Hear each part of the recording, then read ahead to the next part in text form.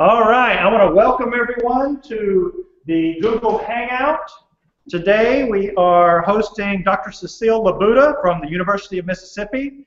She is going to give us a seminar on sound waves, shear waves in micellar fluids. You'll have to correct me on my pronunciation there. She is an assistant professor of physics and astronomy at the University of Mississippi. I would like to say that our seminar series is supported by a grant from the University of Central Arkansas Foundation and the Department of Physics and Astronomy here at the University of Arkansas. Definitely would like to thank Dr. Labuda. That's the wrong slide. Definitely want to thank Dr. Labuda for joining us today. She's going to be taking over here momentarily. Take it away, Cecille. Okay, so I'm Cecille Labuda. I'm a professor here at the University of Mississippi. Can you hear me well, or is that? It's a little garbled. It's a little garbled. Okay, is that better? That's a bit better. Okay, well, we'll see how it goes. And I'm just going to talk about today sort of some of the research that my research group does, and in particular some of the research that I'm doing with some students right now. So I'm going to try to open up these slides. Can you see that? Yes.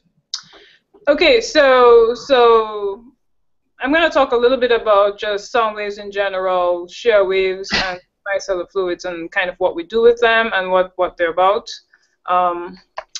So I'll just give you an introduction to our research group. It's just a general description of the types of work we do, introduce acoustics a little bit, and then go on to talk about shear waves in the micellar fluid, which is what most of the talk today will be about. So this is our research group. Actually, not everyone is here. So it really consists of 3 faculty. This is Charlie Church, this is me, as I hope you recognize. And this is Joe Mobley. And these are 3 of our grad students. This is Nazanin. She works with Charlie and I. She's a master's student. This is Sunithra. She works with me, and she works on the micellar fluids. And this is Yukesh, who works with Joe Mobley. We have 1 additional student. She just started, so her picture is not here. But we typically have undergrads in the group. These are 3 of our most recent undergrads. They just graduated last semester, so they're not here right now. And we don't have any new undergrads at this time, but typically we have a number of undergrads working with our group.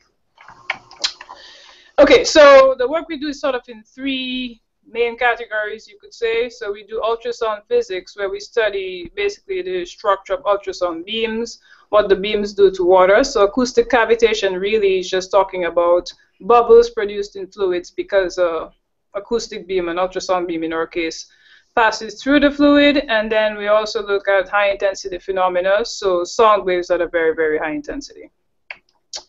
So another aspect of our work is we sort of look at multi-phase unstructured media. So micellar fluids would be kind of what I'm going to talk about today.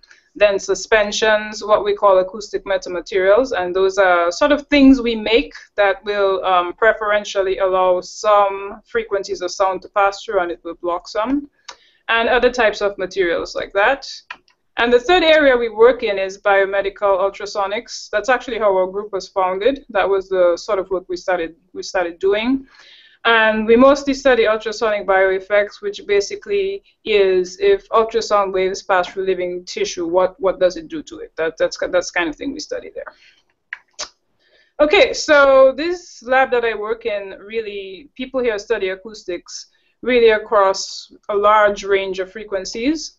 So you can sort of think about it as an acoustic spectrum in an analogous way to what you might think of as the electromagnetic spectrum, where you have infrared light, visible light, and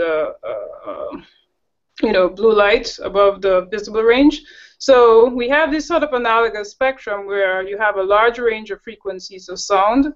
So most people, when they think of sound, think of the audible region, which is here. So that goes from frequencies of 20 cycles per second to 20,000 cycles per second.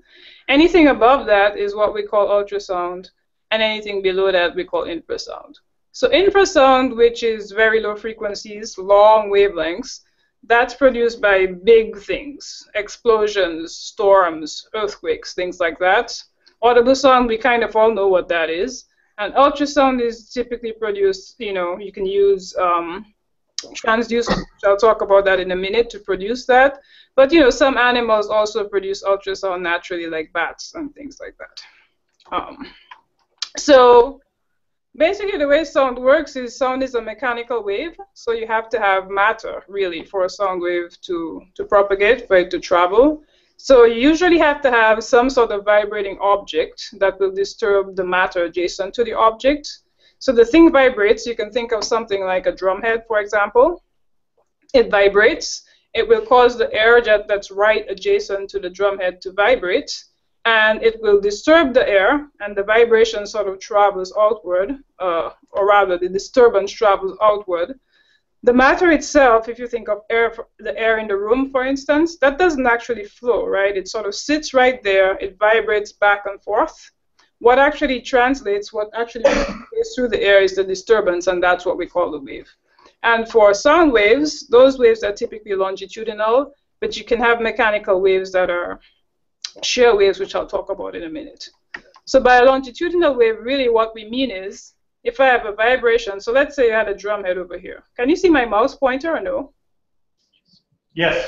Okay, so let's say I had a drum head here. The drum head would be vibrating like this. It causes the adjacent air particles to vibrate, so those are represented by those black dots right there. And if you look at any one particle, and there are some highlighted for you, these red ones, you can see that the particles themselves just vibrate back and forth, but the disturbance that you get sort of travels over in this direction, and it travels parallel really to the vibration you have. So longitudinal wave is just one where the disturbance you get, the wave, travels out in the direction that's parallel really to the vibration direction, and that's how sound waves typically are. But as I was saying, you can have mechanical waves that are shear, and we'll talk about those in a little while. Okay, so most of the sound waves we have are plane, which just means, so you create a sound wave and it travels outward and you get this sort of large traveling of the vibration. But you can also focus sound waves much in the same way. If you take a magnifying glass or something, you can focus light rays. So if you take a magnifying glass and you just hold it in the sun, then what you'll notice is there will be some region where the light rays focus. And if you take something like a piece of paper and you put it there, it's going to get hot enough so that the paper will burn.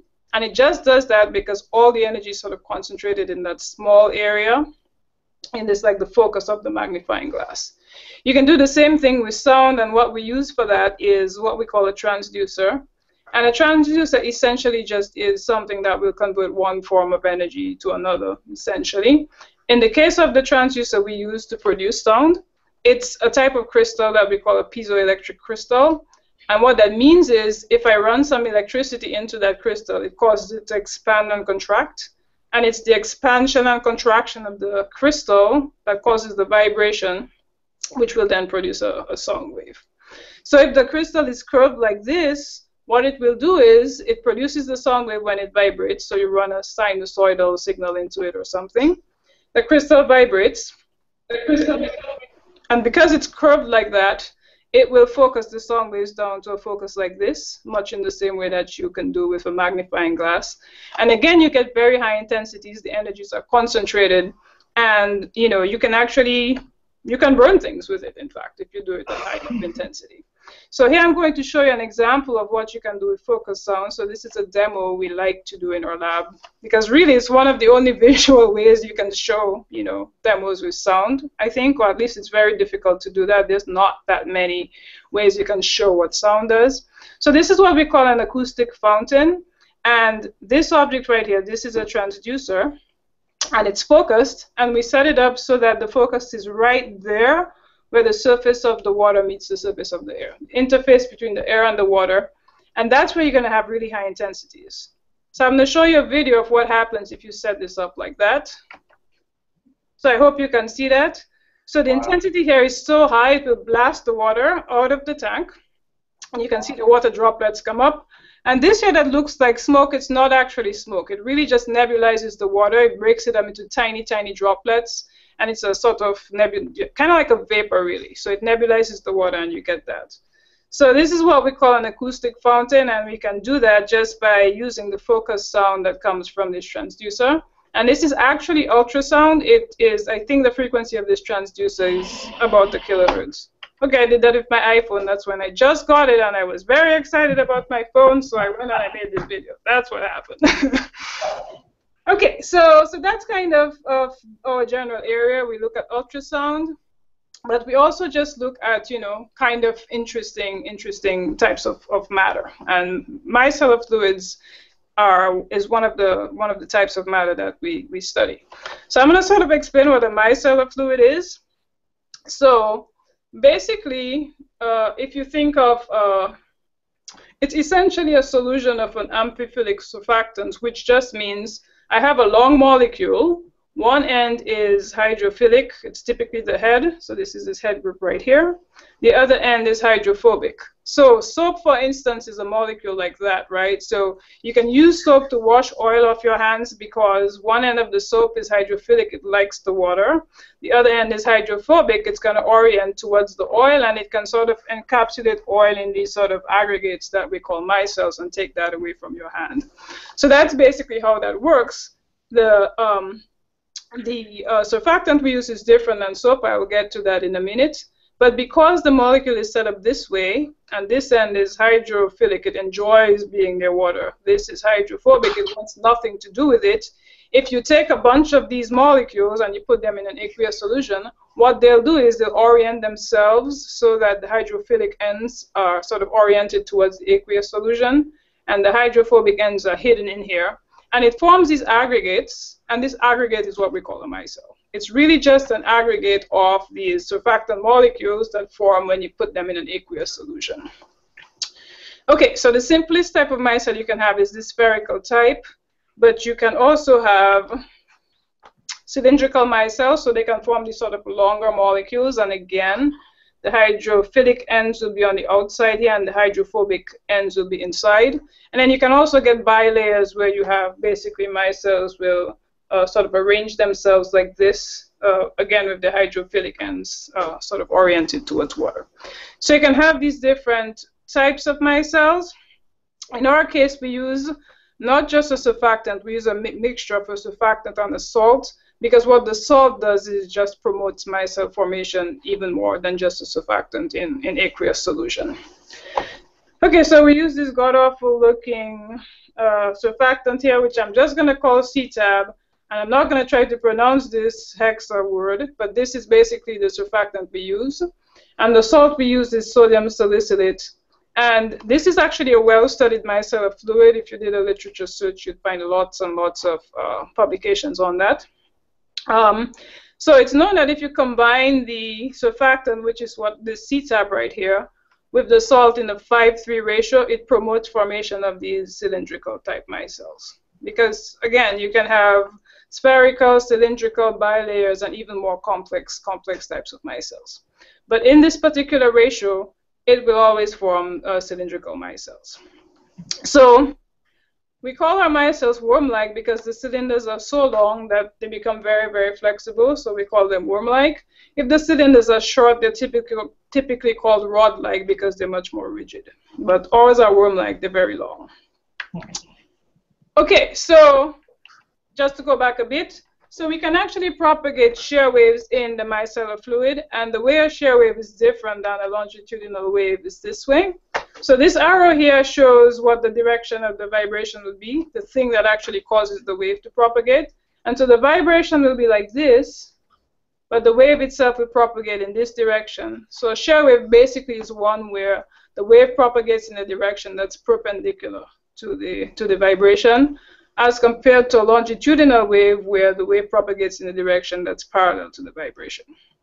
So you can propagate shear waves into a micellar fluid, but you can't do it into something like water, because to propagate a shear wave, you have to be able to drag that fluid, and it has to be able to snap back, basically.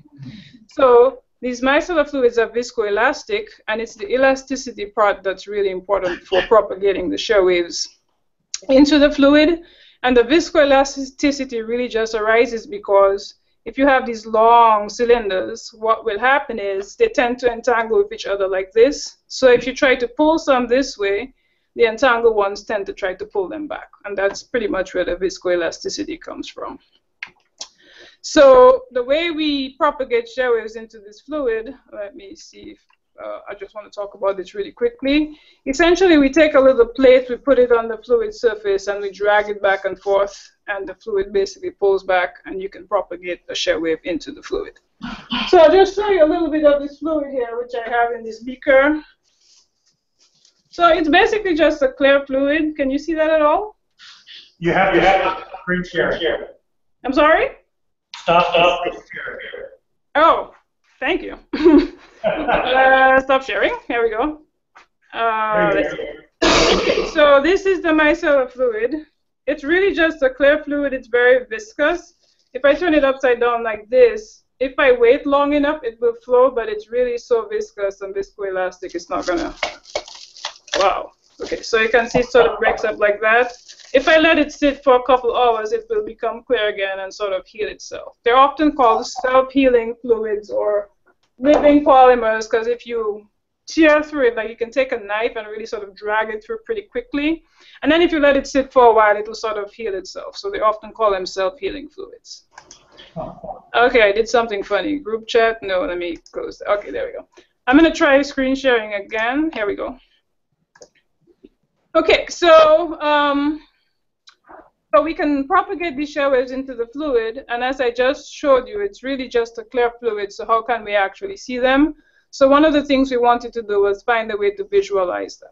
And there's actually a well-known way to do that, because the micellar fluid, this particular one, is birefringent, and essentially what that means is it's actually birefringent under stress. So when I stress the fluid, then what it can do is it can rotate polarization vectors if you pass light through it. So one way to visualize it, I'll show this picture here, is if I take a light source back here, an unpolarized light source, like a halogen light or something, or just a incandescent light. If I take one polarizer and I put it in front of the fluid with its polarization axis, let's say vertical, and I take a second polarizer over here and I put it on the other side of the fluid with its polarization axis horizontal, which means I have the polarization axis perpendicular to each other. If the fluid is just sitting there and I'm not doing anything to it, it just does like everything else. So light will come through the unpolarized light. It gets polarized through this first polarizer, and let's say the polarization axis is this way. So then you have these light rays coming through that are polarized vertically. Then it goes through the fluid, doesn't do anything to it. It reaches the second polarizer, which has a polarization axis perpendicular to the direction of polarization. And what you end up with here is just nothing. It just gives you no light passing through because the two polarizers are crossed and all the light has been blocked. Okay, but when you actually shear the fluid, so if you vibrate this plate here, like so, then what happens is now the fluid is stressed, and what it does when it's stressed is if you have polarized light coming through the fluid, it rotates the polarization vector a little. So by the time the light rays come out of the fluid right here, then because the polarization axis of these light rays has been rotated, then you're going to get some light passing through the second polarizer. And you get a sort of pattern that looks like this. And you can look at this on the high-speed video camera, and you can observe how the pattern moves, and that basically shows you what the shear wave is doing to the fluid. And I'll show this in just a minute. Okay, another way to do this is just take a bunch of particles, put them in the fluid, and watch them vibrate.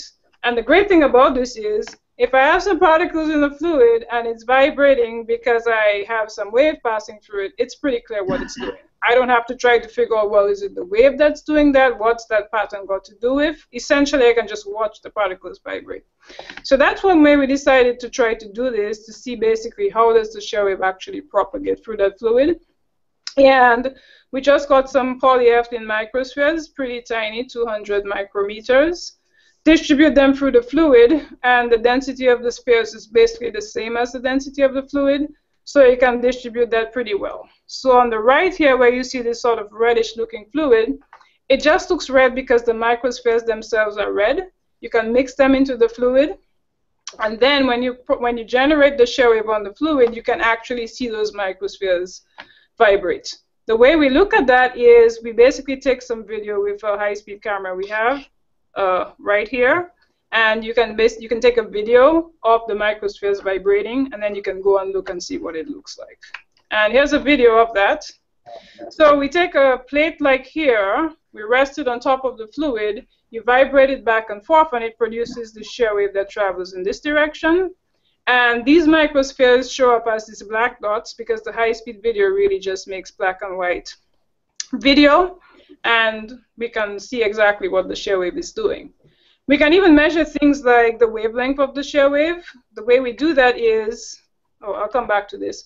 The way we do that is we can basically take the video that we capture, and we can basically break it into frames. Use a little program that's called ImageJ. It's a free program. It's really very, very useful. And you can use it to track the particles. And you can track the paths of the particles, and they really just travel on sort of this elliptical path that looks like this. And then what you can do is, the particles are everywhere in the fluid, all throughout here, like so. You can look at the paths of the particles, and what you can do is look for particles that vibrate in phase. So they reach their maximum and their minimum at the same time. And here's some examples. These particles right here and these particles right here, I know this is not a very good image, I'm sorry. They vibrate in phase, and essentially if two particles vibrate in phase, that means they have to be one wavelength apart. So once I find pairs of particles that vibrate in phase like this, I can just go in and measure how far apart they are. That tells me what the wavelength of the wave is. So this is kind of a really nice way to look to see how a wave behaves in the fluid, because you're essentially looking at what the particles do when the wave propagates through, and you can just measure the wavelength just by finding two particles that vibrate, in phase. They reach their maxima and minima at the same time.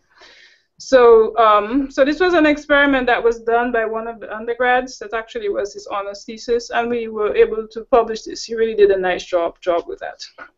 So I'm going to go back one slide. So here I showed the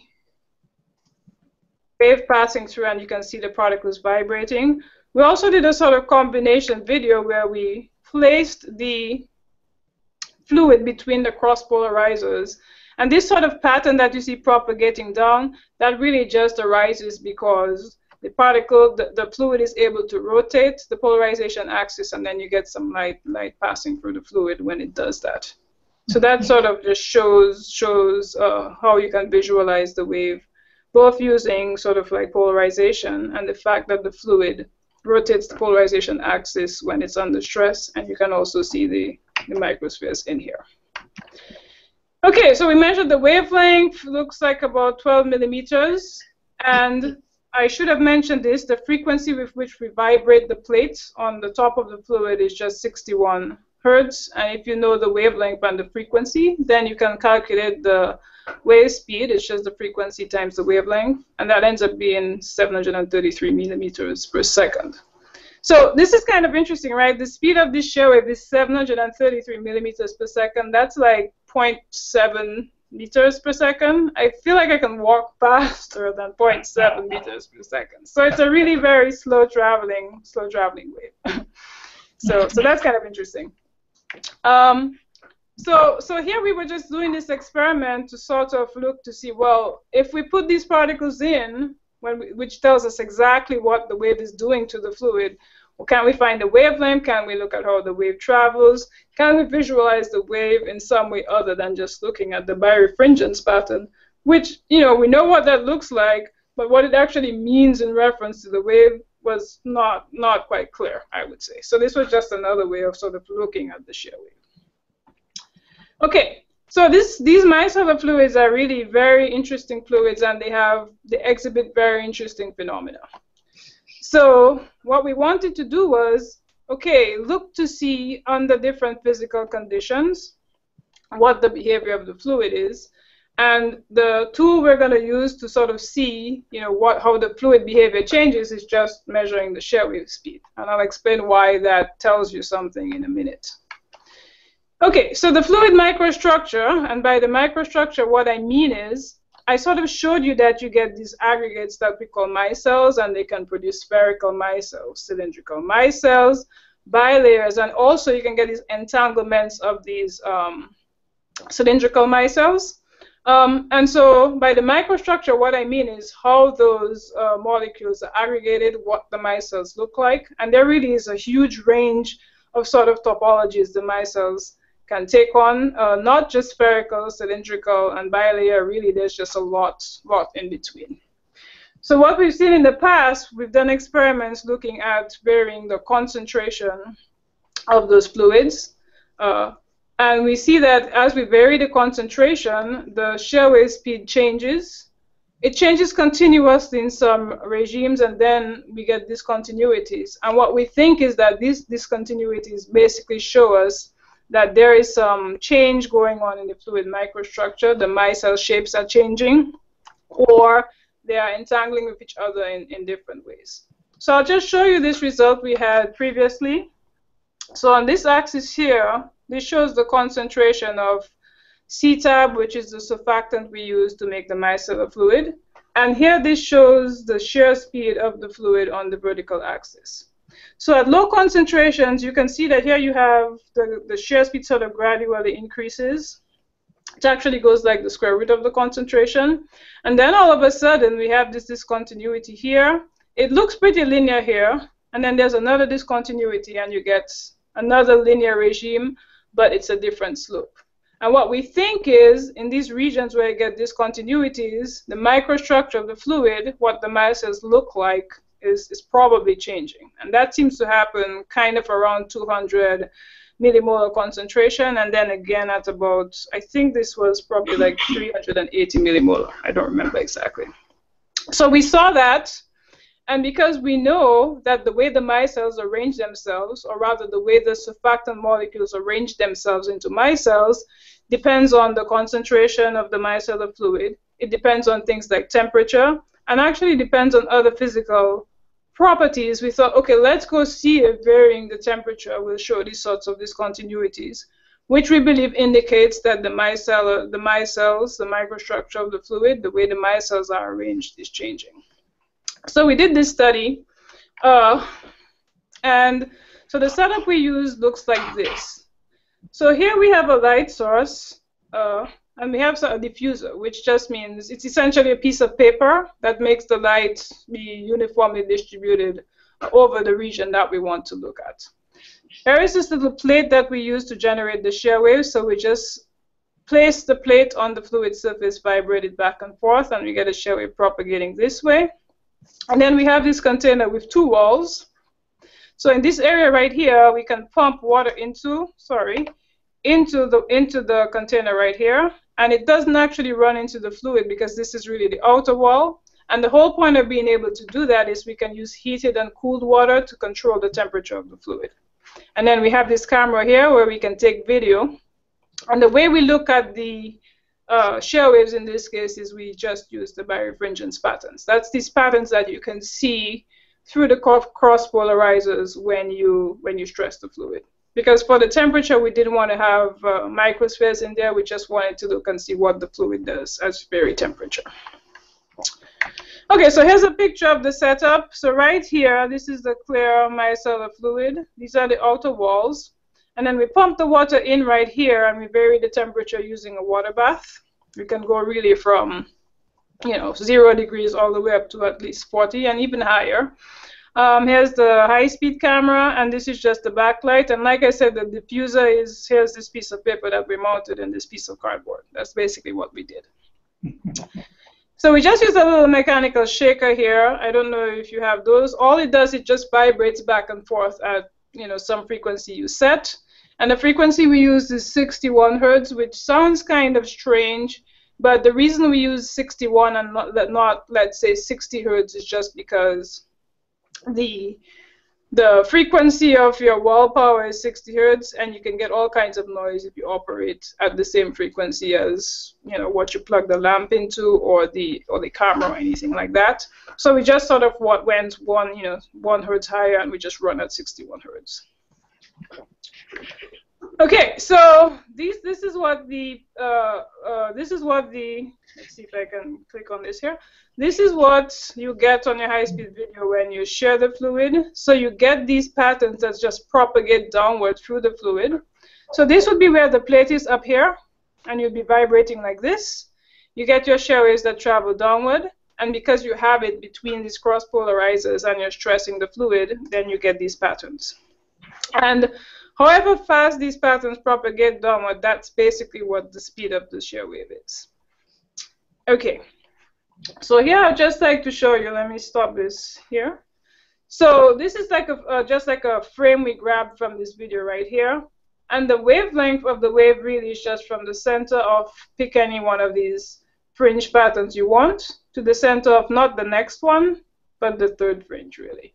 Because this would be kind of like where you have no displacement. This is where you have maximum displacement. You're back to 0 here, and then you come back to maximum again. I think I have a picture of this somewhere. But anyway, your wavelength would look like this, basically. Like that. Sorry. Let me see if I can. It basically looks like this. Okay. All right. So we take these videos, and what we do is we set some temperature by cycling the water. So let's say we want to measure the shear wave speed when the fluid is at 25 degrees. We would set up the water bath to produce water at 25 degrees. It would heat it up, and then we just cycle it out here. These are the outer walls, and we have thermocouples in the fluid, and we just wait until it gets to the temperature we want. Then we share the fluid, and we can capture video with the high-speed camera. And what we do is, to measure the shear wave speed, is we just pick one of these fringe patterns, and we just track how it propagates through the fluid. And we just use a program to do that. That was written by actually one of our undergraduate students. Okay, so basically, if you track one of these fringes down through the frame, and you know what the frame rate is, basically if you know what the time between successive frames is, if you know how far it travels between the first frame and the next frame, and you know how much time there is between the first frame and the next frame, then you can calculate the speed at which this fringe propagates downward. That's just going to be the distance it travels divided by the time it does that in, and that basically gives you the shear wave speed. Because these patterns travel along with the shear wave. In fact, they're generated by the shear wave. So if you know how fast they travel, then you essentially know what the shear wave speed is. So we did this over a range of temperatures from 20 degrees up to 45 degrees. And then we did a low temperature study from 8 degrees Celsius up to 20 degrees again. So what we got, and this is actually ongoing work, so, you know, it's not all fancied up yet. But what we see is, it looks like you have sort of these three regimes. So I can't really say what's going on here. You can see there's a lot of scatter. But it does look like when you get to about 27 degrees, it sort of flattens out here. And then here you have a discontinuity. That's about, I want to say, 36 degrees. And again, you have a lot of scatter. So what we think is when you get to 27 degrees, you probably have a change in the fluid microstructure. And then it goes into this sort of regime of shear wave speeds. Here it looks a lot clearer because you can see it sort of jumps up. So we think at about 36 degrees and 27 degrees, you probably have some change in the fluid microstructure. The micelles, the arrangements of those surfactant molecules is probably changing at those temperatures. So that's what we think. At the lower temperatures, I would say here it's not as clear. I do think here you have sort of like some kind of curvature. This looks more or less linear, and this looks kind of like a different slope, but also linear. So possibly you might have changes in microstructure here and here. But at any rate, you can see that overall, while you have an increase in the shear wave speed as you increase in temperature, it doesn't really do that linearly, and actually it doesn't even do this in any kind of, if I had to fit this, it would probably be some kind of polynomial. It looks kind of linear here and here, I think, and here it sort of looks like a little bit of a curve. So that's what we have for our high temperatures. Here I think this is probably the clearest discontinuity, and for lower temperatures we have something that looks like that, and probably there's a discontinuity here. And so the issue we have now is we can sort of measure these discontinuities in shear wave speed, and we think that indicates that the fluid microstructure changes somehow, but we don't really know how it changes. We really have no way of knowing that.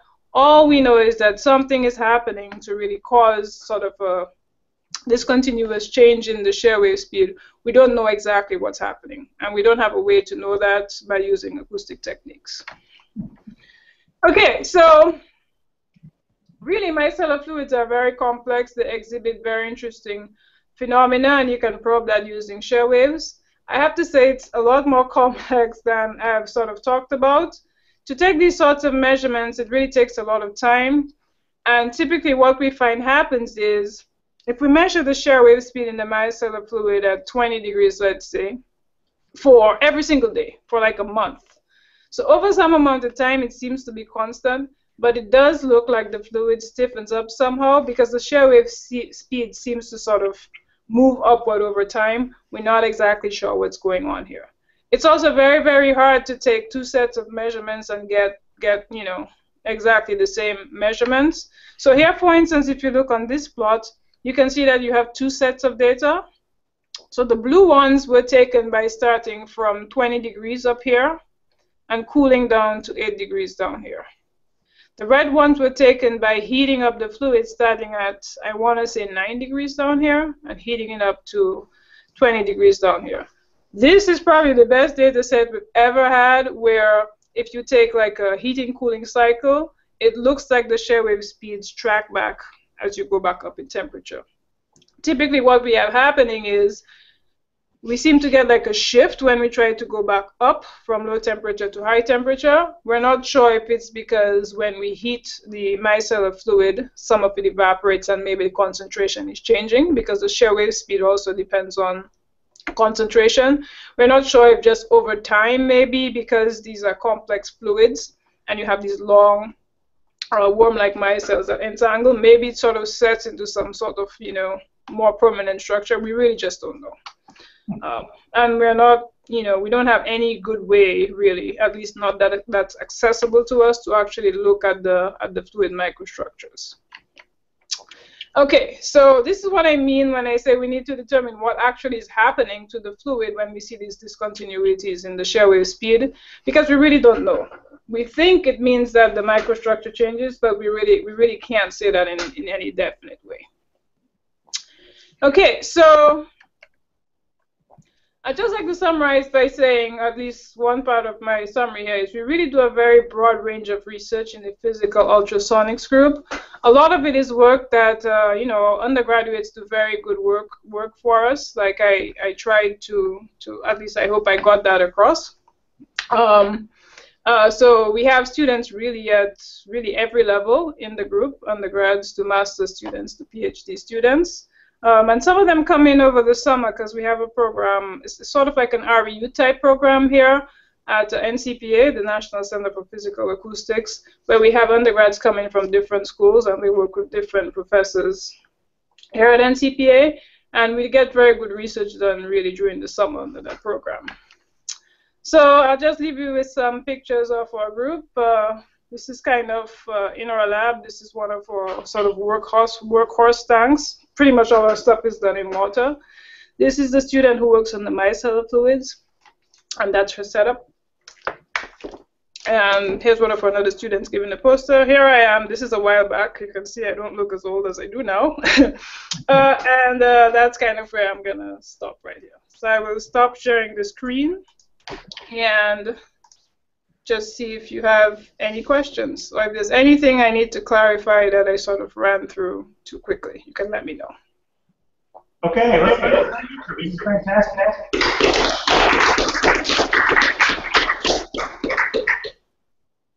Does anyone have any questions they would like me to answer, or anything at all? I have a question. When you're saying that you're hypothesizing that there's a change in the microstructure of it, are you saying that it's going to change out of that worm-like structure, or just a change in the way that the worm-like structure is sort of, like, I don't know, like wrapping itself around each other or something? Okay, so exactly we don't know, but what I think is, so for example, one thing that could happen is, so you have these long worm-like micelles. It could be that they, once they go through some temperature, maybe they get shorter. And so if they get shorter, then the entanglement is not going to be as tight, and so the shear waves would behave differently. Another thing that's known to happen is you sort of get these two-phase fluids, which just means you might have a fluid that instead of having mostly worm-like micelles. You might have a mixture of worm-like ones and spherical ones. So if it goes into these sort of two-phase type fluids, then again that would affect the shear waves, because pretty much anything that affects the elasticity of the fluid is going to affect the shear waves in not a continuous way. So it could be the length of the micelles. It could be that it goes from spherical to cylindrical. It could be that they become more or less entangled. It's really just, it's not something that we actually know. So. Okay. Cecile, while you're there, is that RU program, do you have like a web link or anything you could show on the screen share for where students can go to apply? I can find that. I think we do have one. And will that be running again in the upcoming summer 2016? Yeah, it runs every year, and let's see here. Apparently we're not very good at keeping that up to date, but this is I think this is the last post. There has a poster that sort of describes the program, and usually what we do is each year, how do I share a link? In chat? Or how would I do it? Yeah, you could share it in chat or just pull it up on your screen share. Oh yeah, I could just screen share that. Ooh. All right, let's see. So I'm not real. Okay, all right. Sorry, I'm a newbie when it comes to this whole. You're doing great. Okay. Well, not that great because I have it here, but I'm not sure how to screen share it. It's in another window of Chrome, I guess. Maybe it's this one. No. Okay, sorry. I'm not able to do that. Where is it on the NCPA webpage? Yeah. I'm gonna just send a link through chat, and maybe you can try to pull it up. I seem to be lost here. Okay. Okay, so this is just a sort of like a brochure that kind of talks about what the program is about. This is for not even for the 2015 one, that's for the 2014 one. But essentially, we open up applications on the website each year, and we usually take about between 3 and 4 students. And typically what happens is we advertise, yeah, that's it right there. We advertise some projects, and if students are interested in any one of them, they can apply. Or even if you just, like for example, Dr. Slayton here knows me, so if one of the students he knows might be interested in some type of project, I could just propose it for the BAS program, and then you would just apply. And if you get accepted, what's nice about it is we set you up in one of the dorms, you get a stipend, it's really everything is covered. So you have really no expenses, really. Wow, that's fantastic. It's a pretty good program, and really every year, not all of the students, but pretty much we have at least one publication involving the student from the program each year. So if we have 4 students, at least one of them will have something publishable. So it's a pretty good program. So I hope that you might consider applying for it if you have any interest in acoustics. And it's not just in ultrasonics, it can be in infrasound. Really, there's many different acoustics labs, acoustics groups in the lab. Fantastic. So what's the next step with the research in these materials? It's difficult to visualize what's happening on that microscopic level. What do you want to do next? Yeah, so that's actually one of our big things. I think we have to find some way of trying to figure out what's actually going on.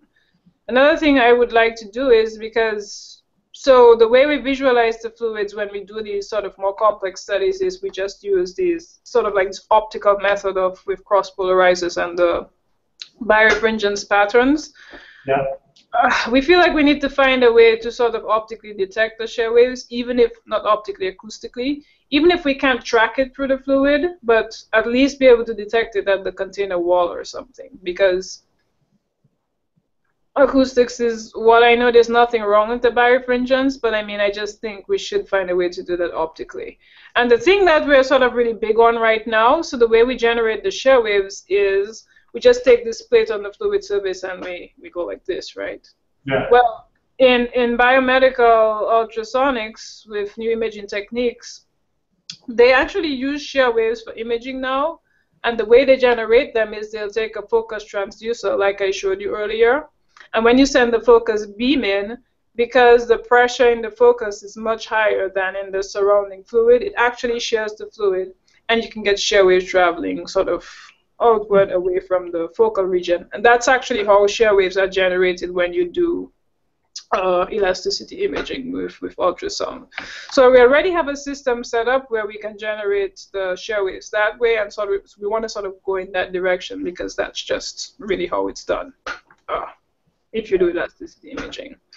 So that's kind of where we're headed, and then we have some sort of other ideas about how to investigate the fluids. Some of them are kind of not even close to being half-baked, so that's kind of where we are. Are those fluids mainly, the interest in those fluids, besides being just of academic interest because it's neat, because of the biomedical self-healing sort of properties of them? So the self-healing property to do with the fluid is kind of like a property of the fluid. It doesn't really do any type of healing of people or anything. Right. But actually, there's several reasons to study these types of fluids. First of all, micelles are everywhere, right? I mean, all our cells in our body are pretty much micellar type structures. That's basically what they are. So cell walls are these types of bilayers and all that. So really, they have many, many applications.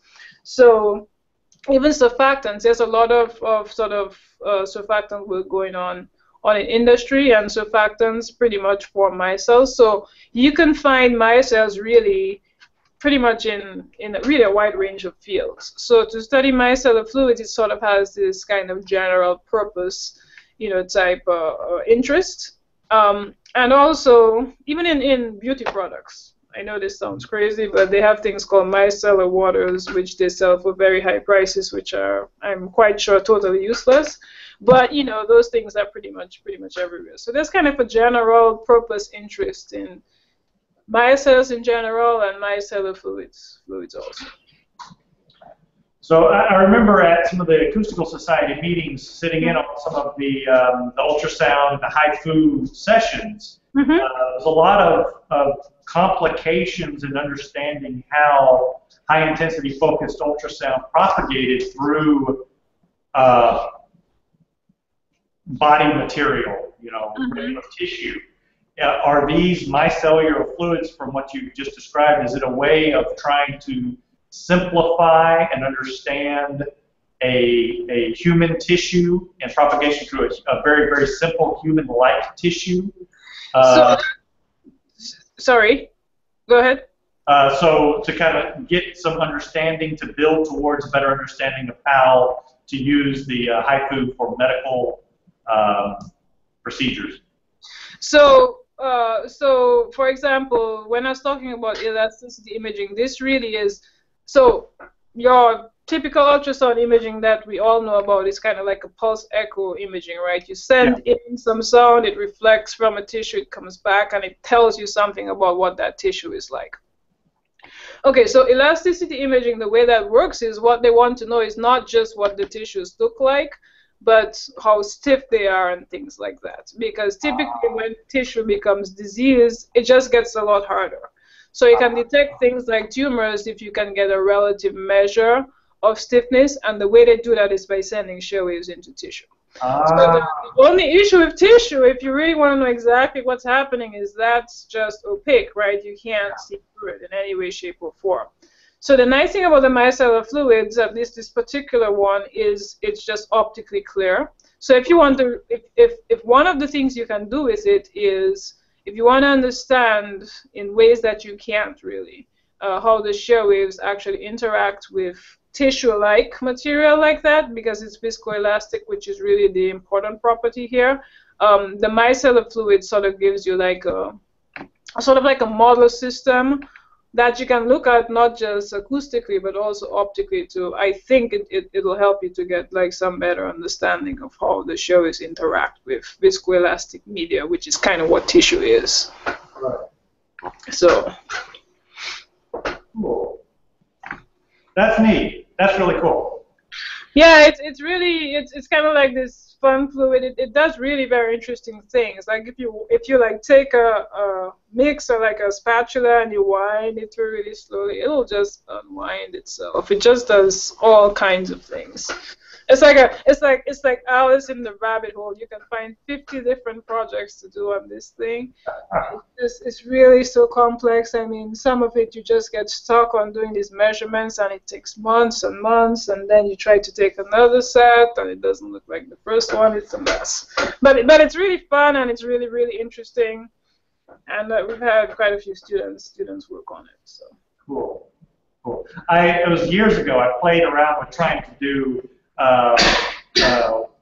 what sound speed measurements in oobleck, which is that suspension of cornstarch. And I was thinking, oh, this is great. You could do the same technique with the shaker. I never thought to try that. But it's not optically opaque, and so that would be kind of tough. Yeah. But cool. Yeah, oobleck would be a fun summer student project. I've never actually seen oobleck. I don't think. I've only heard of it. You'll have to Google that one. Yeah, I mean, I've seen demos done with it, I think, but I've never actually, played with it myself. So what you need to do is Google oobleck in a speaker. Oh no, I've seen that demo. Yeah. Crazy So it's got that same. Yes. It's got that same sort of weight. It's got a stiff. It gets stiffer depending upon how it's sheared. Yeah. So what happens if you put this micellar fluid stuff in a speaker? And you vibrate it up and down? Does it do weird shit like that too? Not like that, because what happens is. Real technical term there, weird shit. So what happens is it depends on how fast is the vibration. If you do it too fast with large amplitude, it's just gonna tear up. See like this. Yeah. So here, if I go like this and I just wait, it's just gonna flow. But if I go, it just sort of breaks up into these like chunks. Okay. So it depends on how fast and what frequency you're kind of working at. Okay. So the oobleck, I think, works better on things like speakers where you're at 60, 40, 50 hertz or whatever. So yeah. Let me open it up to some questions there from Suffolk University. Have I turned off your microphone? I can't seem to figure out how to get it unmuted. If you guys have any questions, type in on your chat window. You can talk. Okay, can you understand? I can hear you. I'll leave you now. If you guys have any questions there? I was curious. What are the so the micellar fluid that you had was saline type solution? Is that right?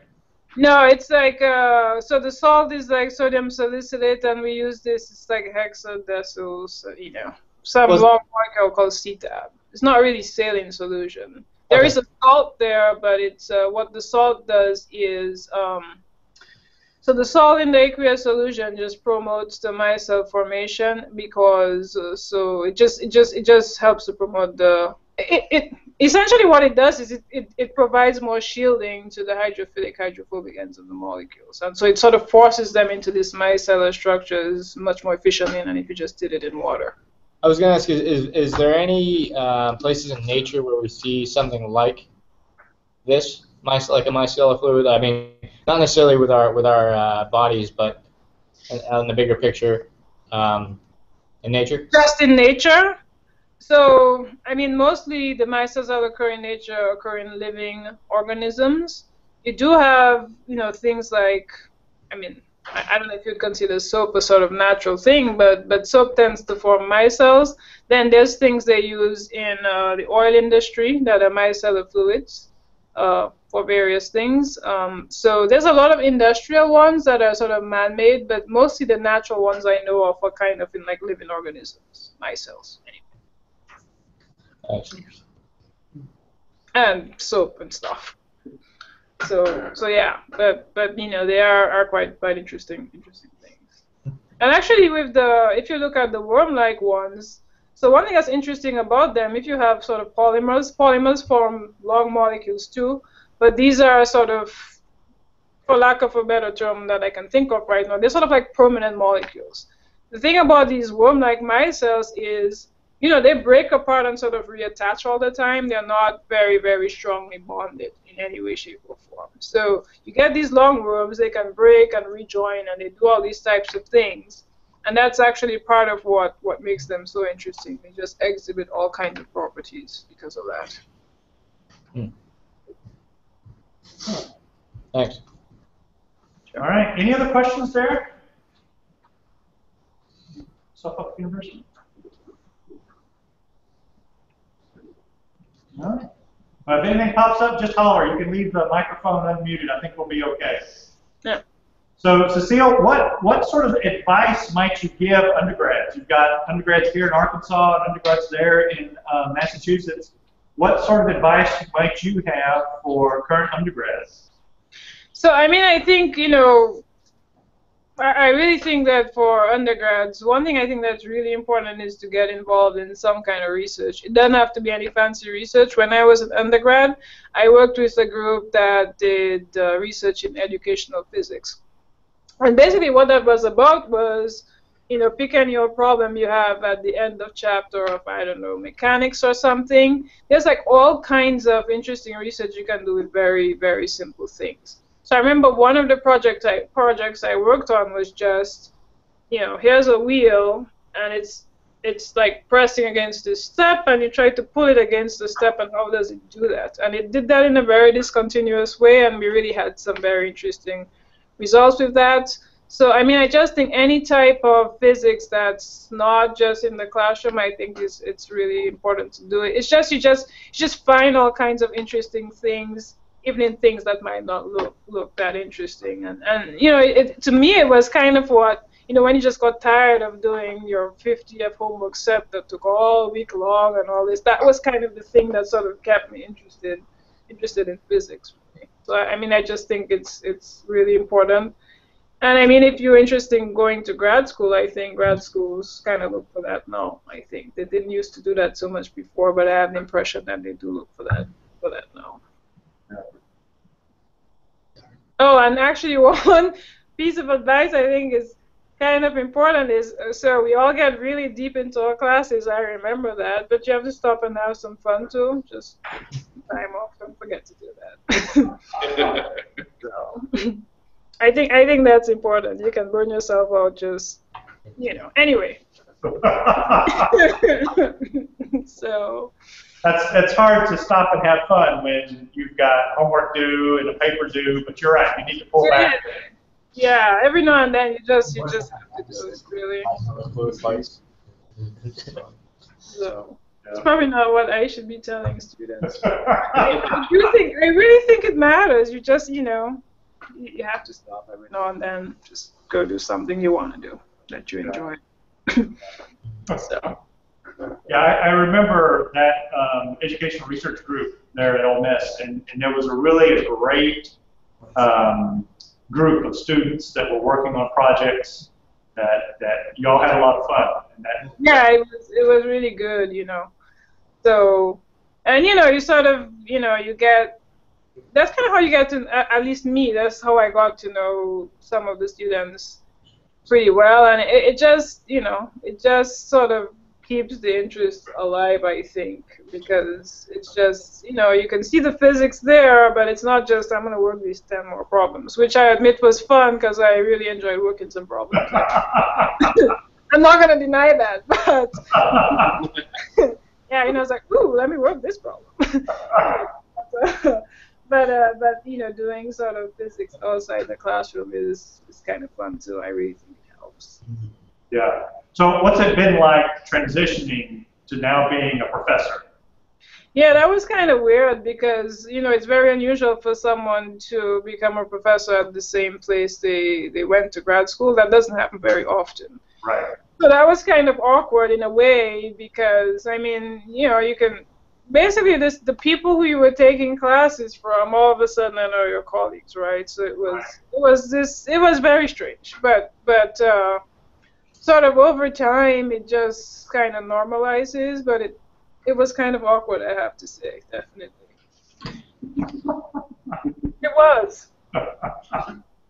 So for the students here and the students in Boston, So I've known Cecille for, God, how many years now? I don't know, a long It's been time. a long time. So yeah, I can ask her some questions. I might not be able to ask other people because our history goes way back, long time.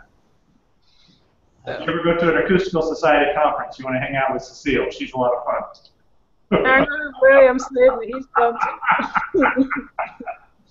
Well, fantastic. Do we have any more questions here at Central Arkansas, or any questions there in Boston?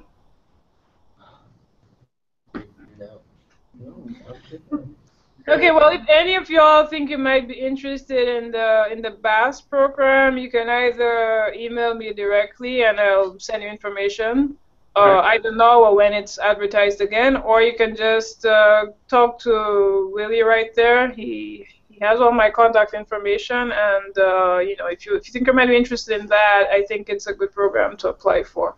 Okay, I will definitely share that PDF with the folks there at Suffolk, and we'll definitely tweet it out here later on. Hopefully, Okay, I'll try to get the newest version of the PDF. I think that one's 2 years old. I'll get you the newest one. Okay, all right. Would you please email that to me, and then I'll share that with everyone. Yeah, I'll do that. All right. Thank you very much. We really appreciate your time. This has been a great seminar. Thank you all for the Google Hangout, because I thought it would be a total disaster. I'll just admit that. I was like, I'm going to put up my slides. No one's going to see them. It was a kind of nice experience. Yeah. I love those little videos of that you took of the shear waves and everything. That was cool. So. Yeah, I'll put those up somewhere. Actually, I don't know what you do with the slides usually, but I can send those if you want the videos. Yes. When you send that PDF, would you send me those YouTube links? Yeah, I'll send you that. Okay. Right. Thank you very much, Cecille. Appreciate it. Take care. Bye.